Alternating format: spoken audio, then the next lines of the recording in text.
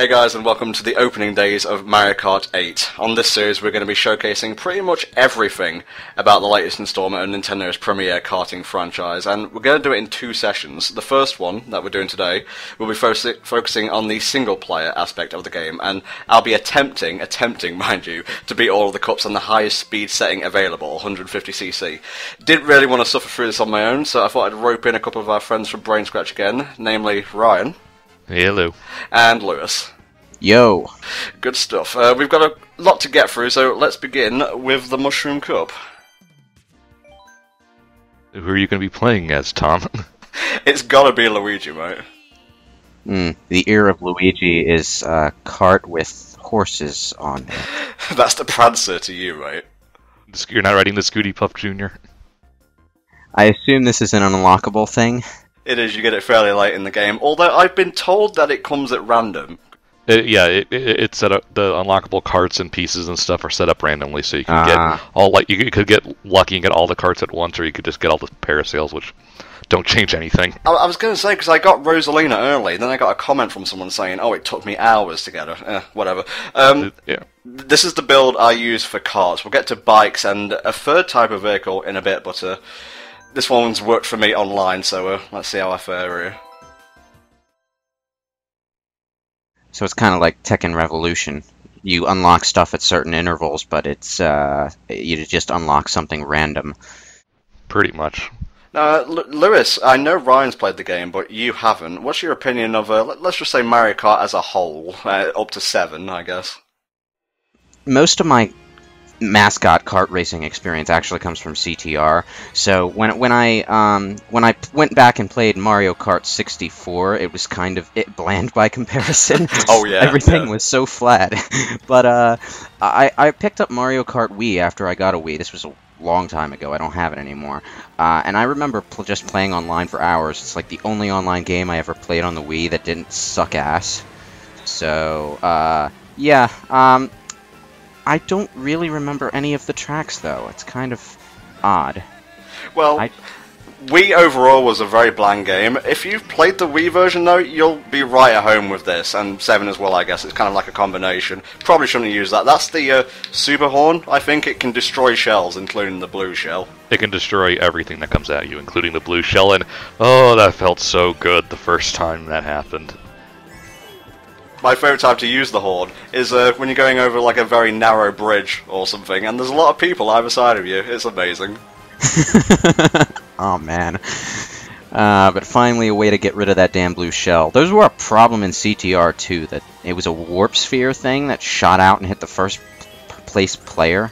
Nothing you could do except hope you got to the finish line before it got to you. Not much to say about Mario Kart Stadium here. It's a pretty damn good opening track, though, with some great music, especially the chorus. Just to quote on the graphics a little bit, I've just watched a whole bunch of side-by-side videos of Wii tracks. It's amazing how much better it looks and how crappy the Wii game really looks by comparison. Unfortunately, my recording device, the Hoppage PVR1, does not have HDMI, so I'm recording this via component. It won't look as snazzy as it should do, but it's still looking pretty darn purdy all the same. Yeah, I see what you mean just looking at this. There's a lot more going around, and it's just not as... I don't remember ever being this interested in the look of a track in Wii. It's very up, down, and all around. Yeah, it's got a lot of oomph, I'd say. Not bad.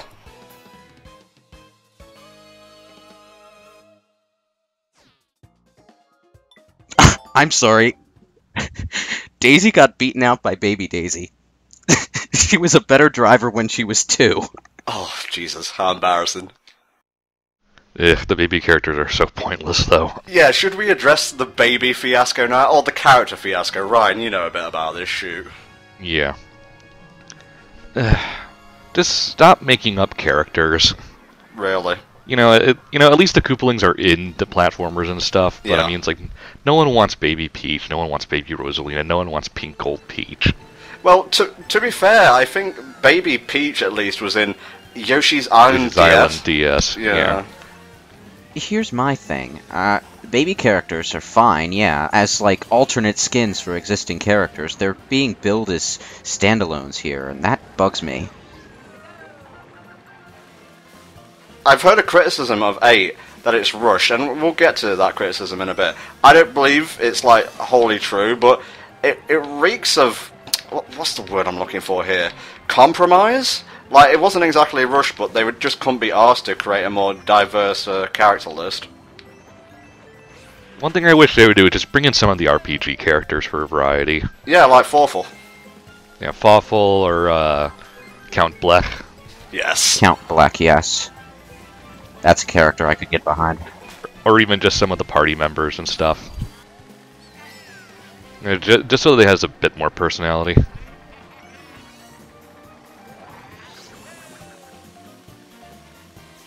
You have your standard group of characters that we know are going to be in. Basically the kind of 8 from Mario Kart 64. Yep. And then it's just kind of like, okay, we need to come up with new characters. Okay, here's Lakitu, generic enemy you faced in all the other games, and well, to be fair, I think Lakitu's like done enough community service to warrant him being a playable character. Why the fuck was Honeybee and Wiggler in Mario Kart 7? That don't make a lick of sense.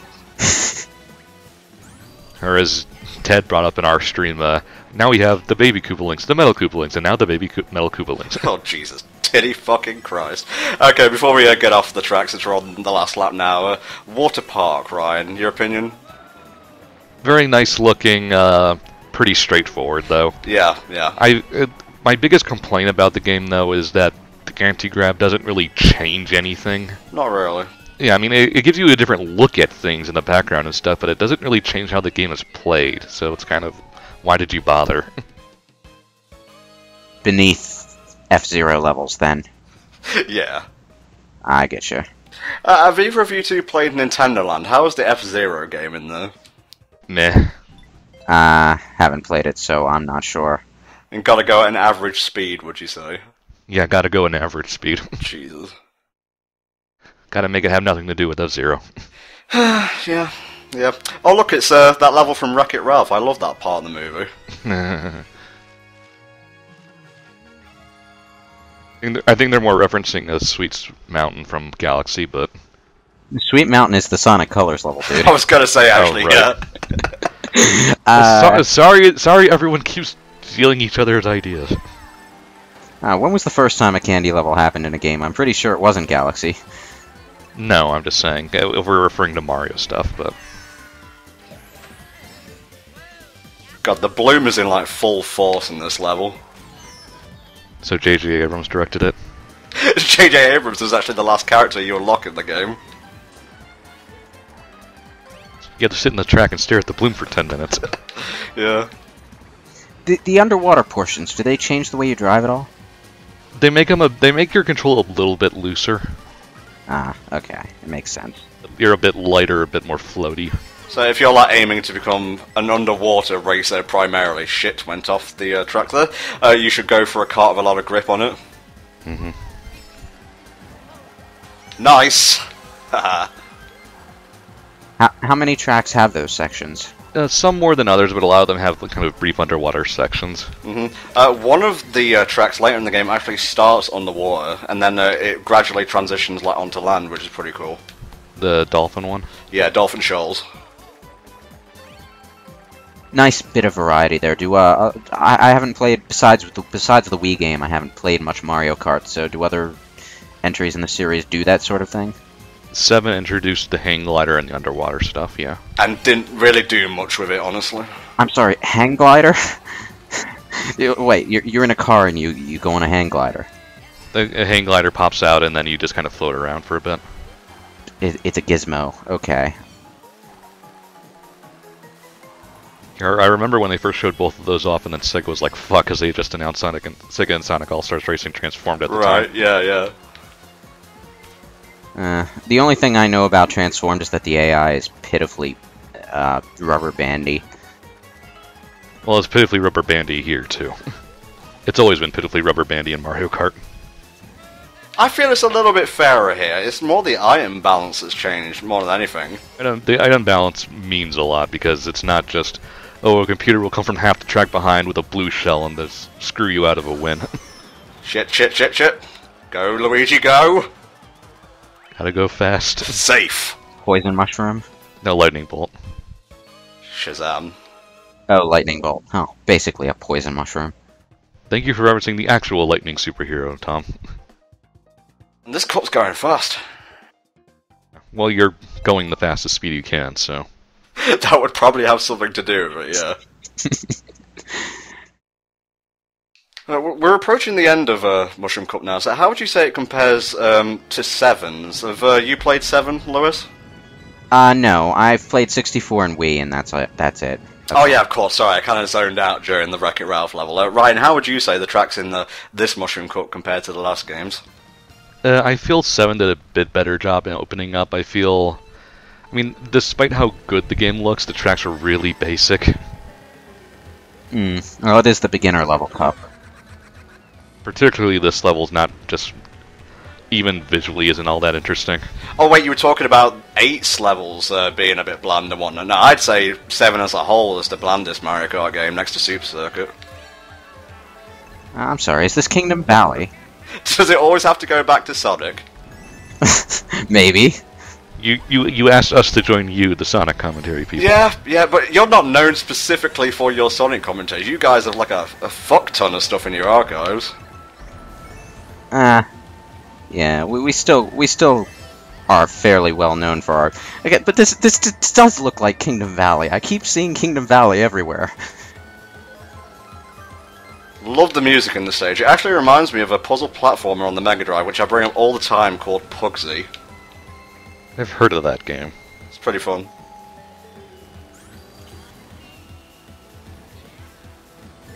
Wall riding, okay.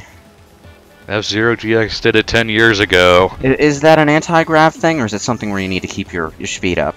No, it's an anti-grav thing. Anytime you pass over those blue panels on the track, your wheels go flat and you're in anti-grav mode. Oh, had to get hit eventually. Motherfucking blue shells. Although, honestly, I think bananas stall you longer than blue shells do. Yeah, the spin-out seems to have, like, been buffed, actually. Which item is that? That's... which one are you talking about? The spin-out, or...? You said, bananas? Yeah, bananas. Bananas. Jeez. I have the worst luck with bananas, actually. I never hit any of them, unless they're my own. No, that's also how it works. It's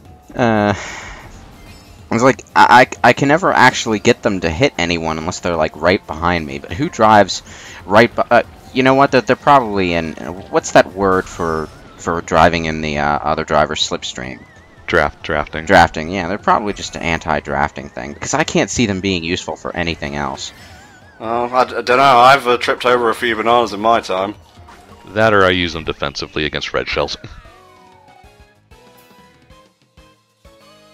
And, that's the Mushroom Cup. That was actually pretty easy, honestly. I was kind of shitting myself.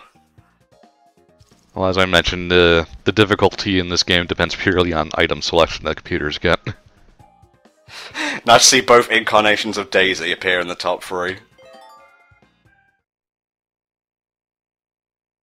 So, what do we think of Mushroom Cup as a whole, Ryan? Fairly standard beginner tracks, not ones I go back to play through online.